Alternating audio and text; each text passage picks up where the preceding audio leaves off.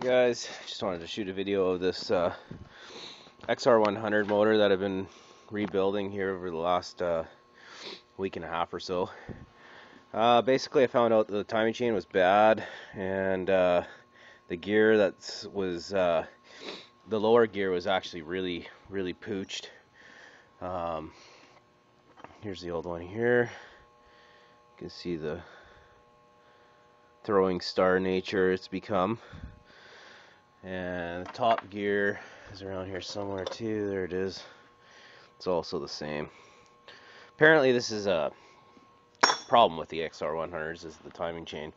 Anyways, I've seen a lot of posts on how to get that timing or that gear off of there. A lot of guys split the case and everything else, but what you need is this tool right here. It's a long jaw puller, and what I did is I ground it down a little bit. You can see it there, and I also put some tooth marks in there so that I could actually slip it around the gear in there, and I was able to actually get this in there, and it pulled the gear out of there like it was made to do it. It was the most easiest thing ever.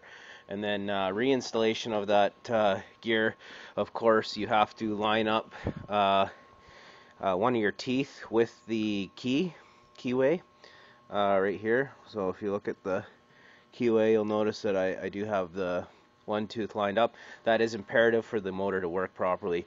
But reinstall was done with this brass punch here on the gear. I just basically went around it, and you know, nice and easy, and it pressed right back on there, no problem. So if you guys want to know how to actually change that gear on a 100 XR100 motor, this is your best friend right here.